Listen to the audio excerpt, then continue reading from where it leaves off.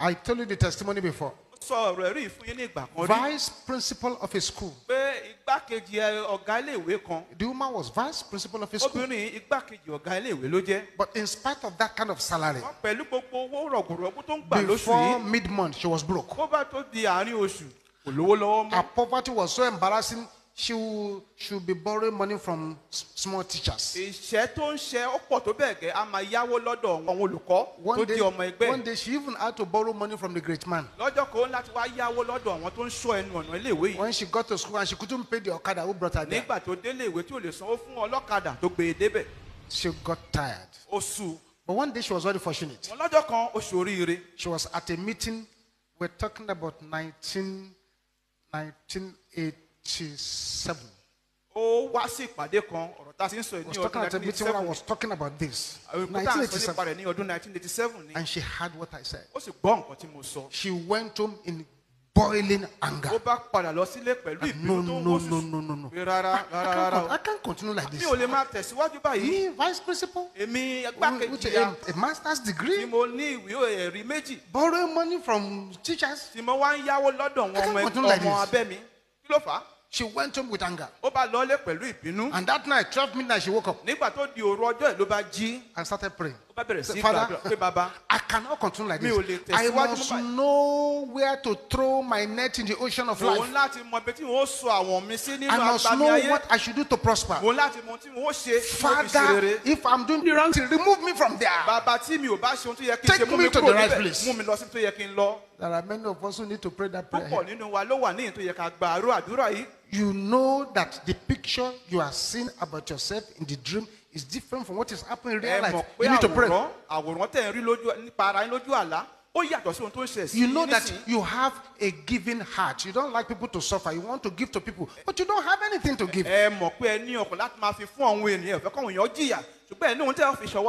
It's because it is your destiny to give, but certain things has blocked you. Block you from the place.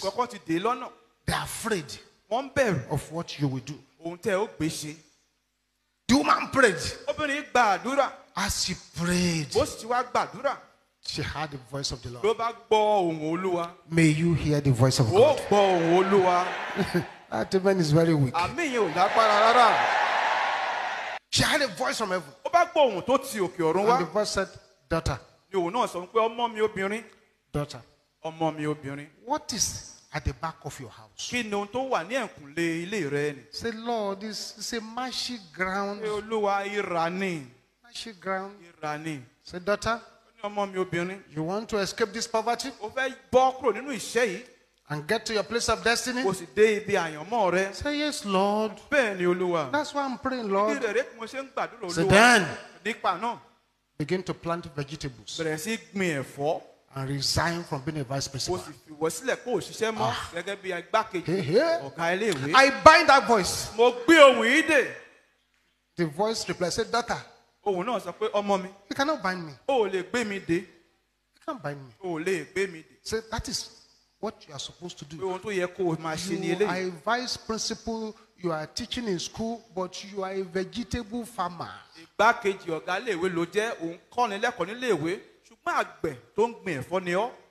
She obeyed. She started planting those vegetables.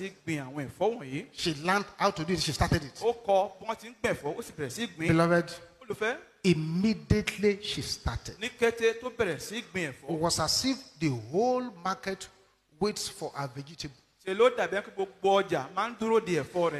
got so good that anytime she brings a vegetable to the market, until she has finished selling, nobody sells. Within 3 months, this woman built a house selling vegetables. Something she could not do with 15 years of teaching. I'm praying for somebody here today. If you have been diverted from your place of destiny, go back there in the name of Jesus. Go back there in the name of Jesus.